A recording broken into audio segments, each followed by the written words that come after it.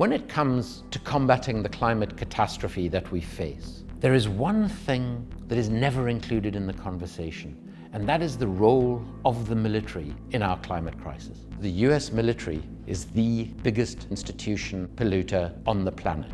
The Pentagon uses up more petroleum than any other organization or institution on the planet. If the Pentagon was itself a country, it would be the 47th largest polluter on the planet. The US military has over 800 military bases around the world. And what these bases do is, first of all, destroy the environment in the places they are located simply to create the base in the first place. Secondly, because of the massive use of weaponry, aircraft carriers, of jets, of tanks, etc., the emissions from these bases are absolutely massive.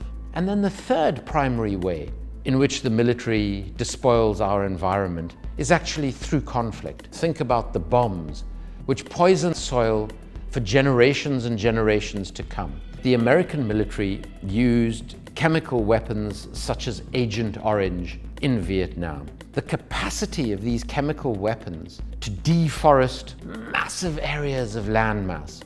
This not only had a devastating impact on people at that time, but those sorts of impacts continue until today. In understanding the links between climate and conflict, it's really important to understand that the defense industry, the weapons makers, the mercenary organizations, as well as homeland security industries and border security industries, actually profit from the climate crisis. They sell the weapons that cause conflict in many parts of the world. Those conflicts result in huge numbers of people fleeing their homelands. And then those same companies make huge amounts of money from keeping those fleeing refugees from entering our countries.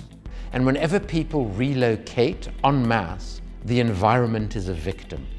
If we think about the more than $2 trillion a year that is spent on narrowly defined security and national defense, in order to sustain defense and military spending at these ridiculous levels, the mainstream media, the military-industrial complex, and our governments are all trying to convince us that the greatest security threats we face are military.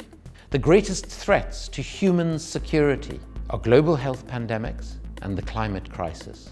Imagine what we could do with over $2 trillion in terms of new sources of renewable energy, completely transforming the sort of vehicles we travel in. But instead, we have a situation where a country like the United Kingdom spends more than £40 billion a year on defense and national security, and just about £3 billion a year on addressing the climate catastrophe. Another shocking fact is that Britain's military is responsible for half the government's total CO2 emissions. Despite this, the military's devastating impact on the environment won't even be on the agenda at COP26. How have our governments, in cahoots with the military, developed such extraordinary power that we don't question the ways in which they're using $2 trillion to supposedly keep us safer? And the way they've done that is by hiding everything that the military does, both legitimate and criminal, behind a veil of national security-imposed secrecy. This notion of the military not having to report its impact on the environment is unacceptable. What we have seen our governments and our militaries do is they've become very adept at what we might want to call greenwashing. We are committed to reducing the impact of our activities and products on the environment. This is our future. A few years ago, when I was working on a book on the global arms trade, I interviewed a senior executive from BAE Systems, one of the biggest arms companies in the world. And she very proudly told me about a green bomb they were developing. A bomb that kills people, but does so in ways that has a less damaging effect on the environment. So a few months later, as the book was ready for publication, I phoned the company again to find out the progress on the green bomb. The response I received from their corporate affairs department was, we gave up on that idea, it was just too expensive. However green the military might label this equipment, it is still having devastating impacts on the environment. And of course, is still killing human beings. We, as citizens, have a responsibility to hold our leaders and our military to account. The climate catastrophe is the greatest and most profound existential threat that faces humanity.